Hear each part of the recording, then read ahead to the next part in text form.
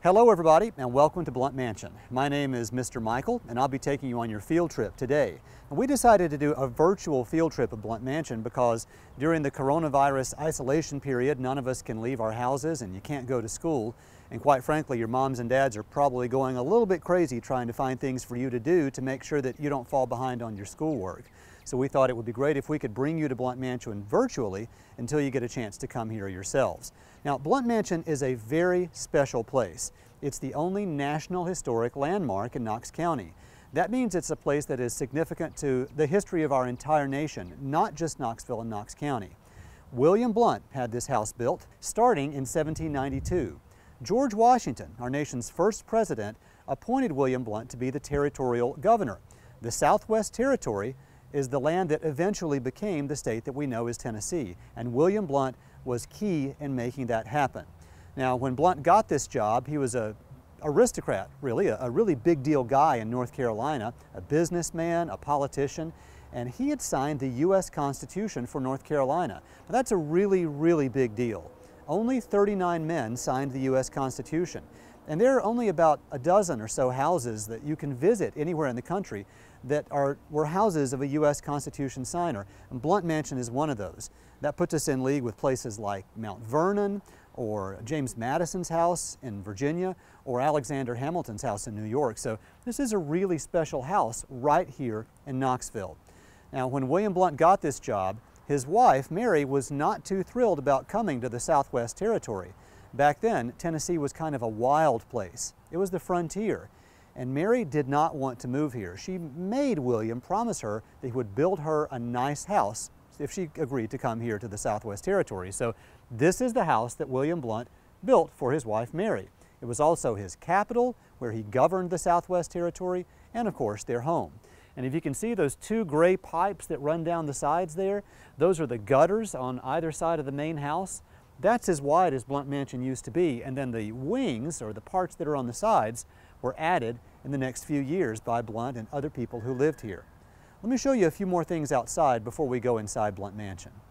In addition to the special place that it holds in our nation's history and in Knoxville's history, Blount Mansion is also really important because it has the only public garden in downtown Knoxville. And you can see there's some beautiful tulips blooming here right now.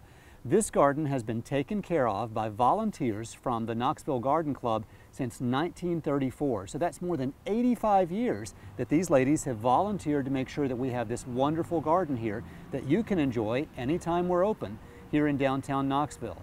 So in addition to being a National Historic Landmark, Blount Mansion is also a wonderful garden. Now here's something cool that you need to know about in the front yard of Blount Mansion. What do you notice here? Lots of windows, right? And they don't seem that different than the windows in our houses today. But when Blount Mansion was built, starting in 1792, this was the only house anywhere around here that had plate glass windows. Most people lived in log cabins or wooden stockades, kind of rough, uncomfortable places that didn't have beautiful windows like this. And when William Blount had this house built, he had to have the glass for these windows brought here from other places, from North Carolina or Virginia. So this was really special, and because nobody had really seen this kind of thing around here, the legend is that Native Americans in this area referred to Blount Mansion as the house with many eyes. And when you look at it, can you kind of see how the windows of a house look like its eyes? Now think about how many things these eyes, these windows, have seen over more than 200 years in downtown Knoxville. A lot of things have happened here, and things have really changed around Blount Mansion since it was first started in 1792. Let's go inside. So here we are in the main room at Blount Mansion. It's set up kind of like a dining room in our houses today. And as you can see, there's a fancy table set, but the dishes are a little bit different than what we have in our homes today. For starters, people used to drink out of these pewter cups. Now they're very pretty, but the reason we don't drink out of pewter anymore is this could give you lead poisoning. So just one of many things that's changed in 200 years in the way we live our lives. Now, this room used to be two rooms. Back when Blount Mansion was a lot smaller, people would do their private things like sleeping and hanging out with their families on one side of the house, and the other room on the other side of the house was the public room where you would entertain. That all changed maybe 10 or 20 years after Blount Mansion was built, and this became kind of like, again, a dining room in our homes today. You can see there's a fireplace here. But as we come in close to look at it, do you notice how there were bricks on the inside of the fireplace? We have brick fireplaces today, but what makes these bricks different is we believe they were made on site by enslaved African American people right here in what is today Knoxville. But because these bricks were not superheated when they were made, when they were baked, you had to have this iron piece of metal here in the back called a fireback, and that reflected the heat back in the room and also kept the bricks from cracking when it was super hot. And you can see there's some other things here in front of the fireplace that were used to keep food warm during a dinner. Can you imagine how hard it would be to keep food warm without a microwave or even a modern oven or stove? We'll talk about that in just a minute when we go in the kitchen.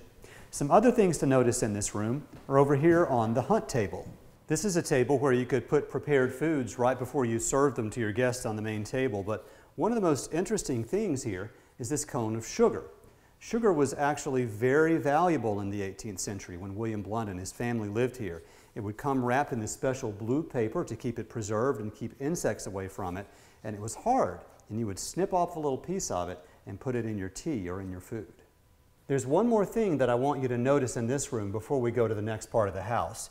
Do you see how the walls here are covered in individual boards? It's kind of a rough finish, sort of like the inside of a barn. This is because that's what they had to work with in the early days. When we go into the next room, you'll be able to see a fancier kind of wall that people added when Knoxville was a little bit older and there were more resources here, more things that people could use to build houses. Now we're walking into a room that we call the East Wing here at Blount Mansion. It's a lot fancier than that main room, and you can tell that by looking at the walls. Do you see how they're smooth, just like modern walls, and you don't see those individual boards that go up and down anymore? This room has been plastered. That means the people that finished this room added a plaster finish to smooth out the walls. This happened about 10 or 20 years after Blount Mansion was first built.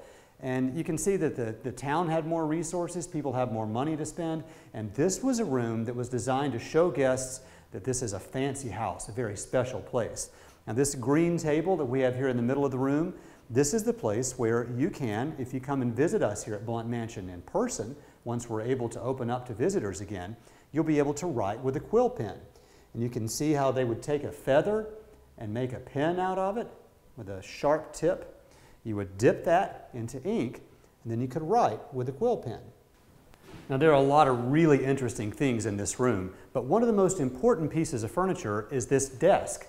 It was called a secretary, and this is the kind of desk that important people like William Blount or wealthy merchants or judges or lawyers would use to do their writing and do their work. And there's a really cool secret in this desk. I'm going to show you now.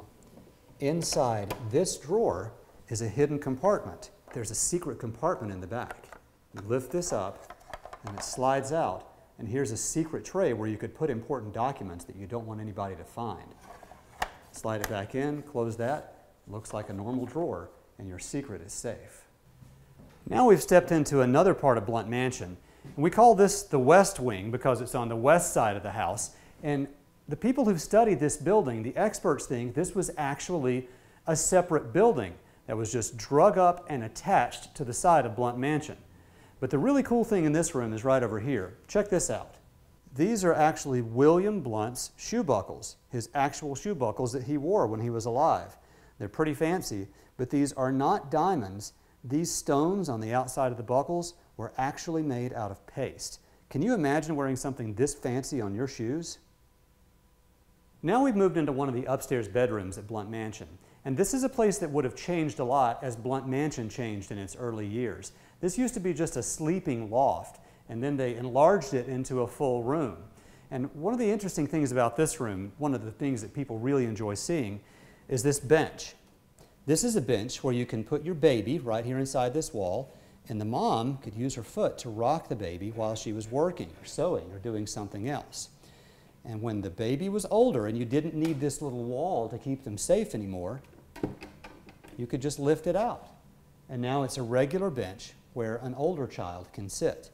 A pretty ingenious artifact from our past.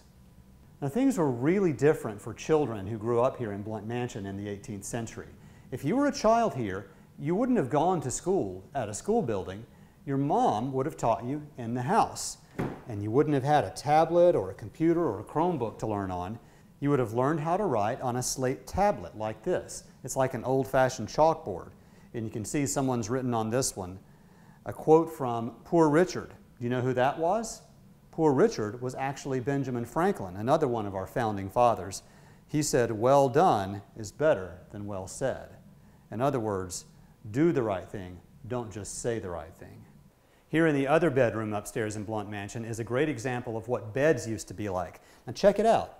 There's not really a mattress like what we have today. You were actually sleeping on a rope bed, and these ropes were tied between the sides of the bed. As you laid on them at night, they would start to loosen up, and you'd have to tighten them every day with this wooden key. You'd turn it and actually tighten the bed. So that's where the phrase sleep tight comes from, because you had to tighten your bed.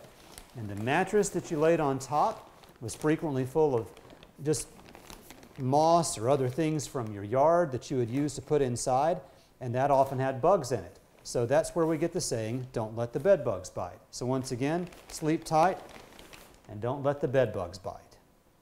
Also in this room we have examples of the spinning wheels and the other machines that usually women or enslaved women in families like the Blount family would use to make everything that they needed to wear or sleep on. And this particular machine is called the weasel. You've heard of it, even though you don't realize it.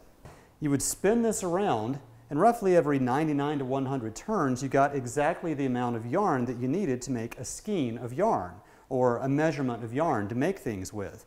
When you reach that final turn, this wooden part would pop out, and that's why we have the song, "Pop Goes the Weasel." Now we're going to leave the main house and go into a separate building. And this is the kitchen. Now the reason that kitchens were not inside the house back in the 1800s and 1700s is because there was always a fire in the kitchen in the days before microwaves and electricity. So there was always a danger that that fire might get out of control, and it happened often, and houses would catch on fire. So to keep people safe, the house and the kitchen were separated. Let me show you the Blount's kitchen. And as I mentioned outside, all the cooking in the 1700s had to be done over fire.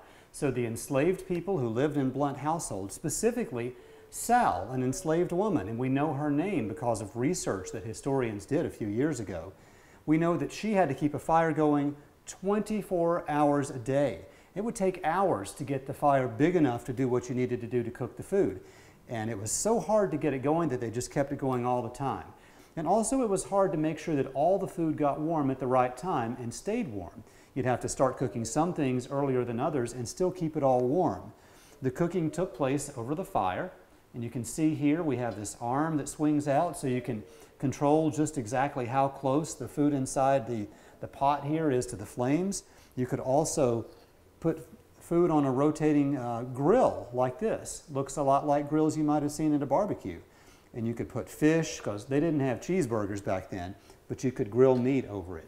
And there were big pots or Dutch ovens where you could put food inside and bake it inside that oven. It gives us an appreciation of just how hard the people worked to prepare the food and how smart and good they were at what they did to make it work. If you and your classmates come see us for a field trip here at Blount Mansion when school is back in session, you might actually get to see food cooked over an open fire. This kitchen was rebuilt on the spot where the original kitchen was. We would never have a fire in an actual 18th century kitchen, but because this one is rebuilt, we can. And it's really exciting that we can cook for you sometimes when you come.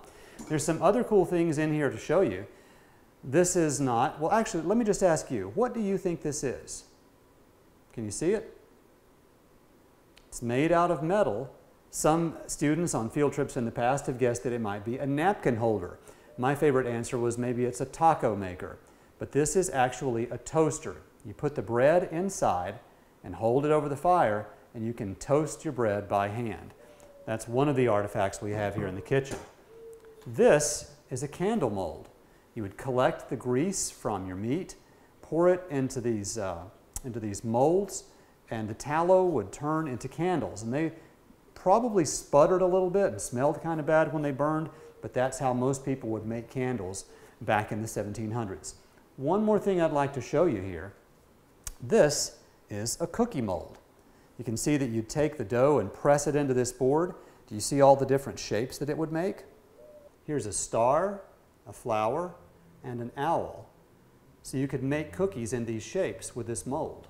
Just one of many artifacts that you'll get to see if you come visit us here in the Blount Mansion kitchen. Now, besides the kitchen, there's one other building we can go inside that stands by itself here at Blount Mansion. This is Governor Blount's office. This is probably my favorite building and my favorite room and the whole place. Let me take you inside and show it to you.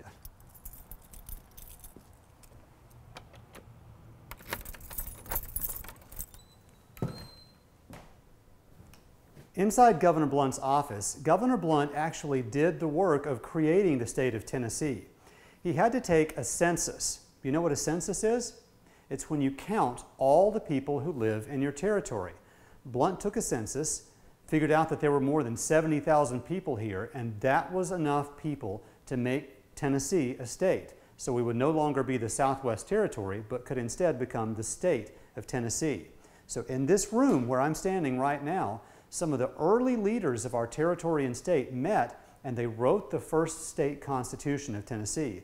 When they finished it and they agreed that it was ready to go, they signed it on this desk. Now the desk was not originally in this room. It was in another building that was torn down a long time ago. But this is the actual desk that Tennessee's first constitution was signed on.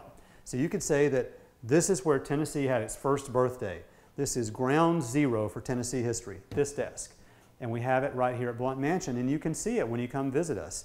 One of the cool things about this desk, and I guess I should point out first of all that the man who used it, David Henley, would stand up when he worked because obviously you couldn't sit down in front of this desk, and I think he was a pretty tall guy too.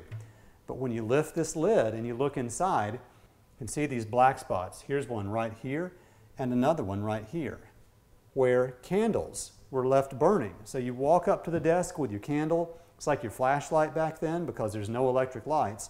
You put the candle down, you reach for your papers, and you forget, and you shut the lid. And that's how we have these black spots. So these are stories. This furniture can tell us stories about things that happened more than 200 years ago. Here's another cool artifact in this room. This is a reproduction of the flag of the United States when Tennessee was admitted to the Union. Now, can you tell what's different about this flag from the flag that we use in the United States today?